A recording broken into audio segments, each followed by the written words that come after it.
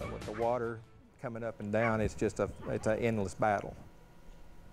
Floodwaters are still causing major problems in East Tennessee. Sevier County neighbors along the French Broad River are worried because their yards are literally washing away. Every time water levels rise and fall, their property erodes.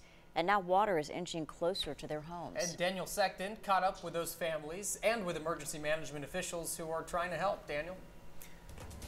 Yeah, guys, these families are just worried. They have lost feet of yardage, and I don't mean that the yard is underwater. It is totally eroded and gone.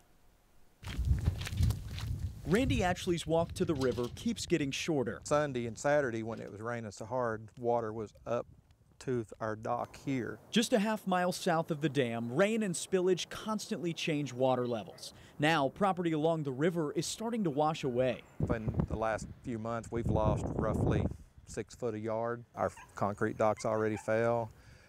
It's right up to our shed now, our utility shed. It's just in the process of going in next. Every time the water rises, Randy worries. You're on a riding mower and you're close to the bank trying to trim your bank. You don't know if it's underwashed, if it's going to fall off, flip you out in the river. He used to be able to mow around this stump.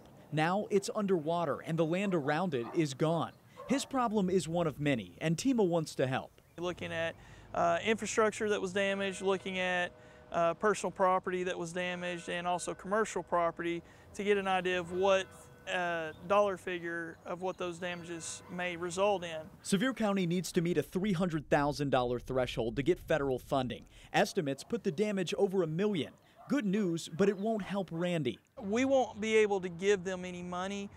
They will have the opportunity to go meet with FEMA and put in their own application for assistance. Anyone who needs help from TEMA can call the crisis hotline.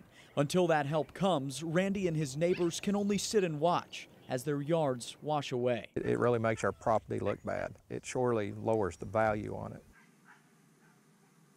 So if you need help, you can call the TEMA hotline. That number is right here. It's 1-833-556-2476.